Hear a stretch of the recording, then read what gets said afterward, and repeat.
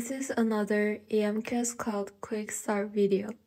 In this video, I will show you how to use EMQX Cloud data integrations to bridge data to Webhook.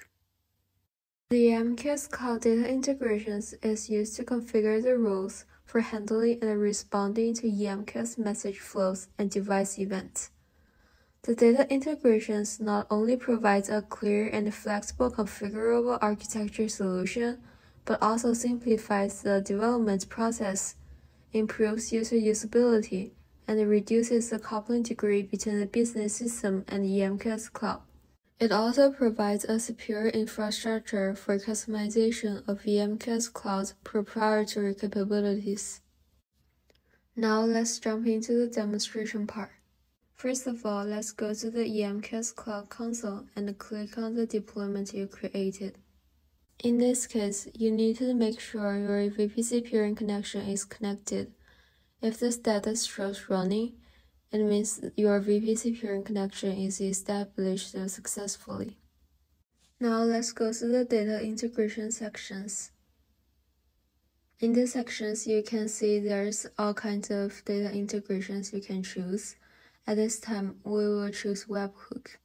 Click on the Webhook to create a new resource. For the request URL, you should input your IP of the machine based on your needs. I will just do the copy and paste mine here.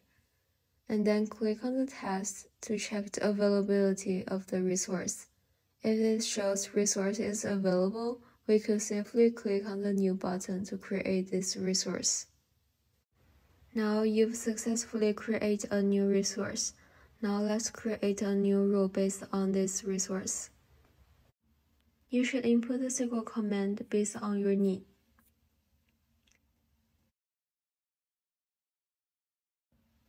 After doing so, you can always do a simple SQL test to check if your SQL gives you the desired output before creating the rule. Then click on the Next. Now it's time to add a response action. Select the resource created in the first step.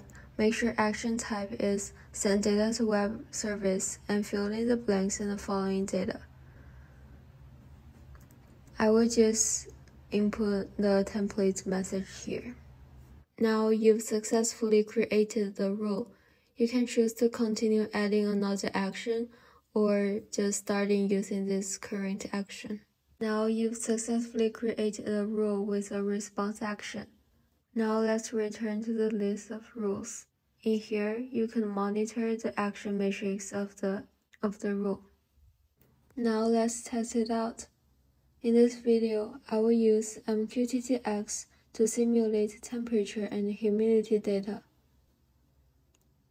In the console, you need to replace broker EMQS IO with the created deployment connection address and add client authentication information to the EMQS dashboard.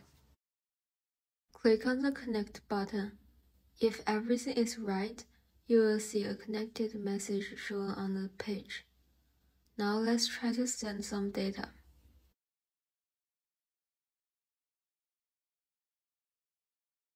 In the web console, you could clearly see the data is received successfully. Now let's try to send more data.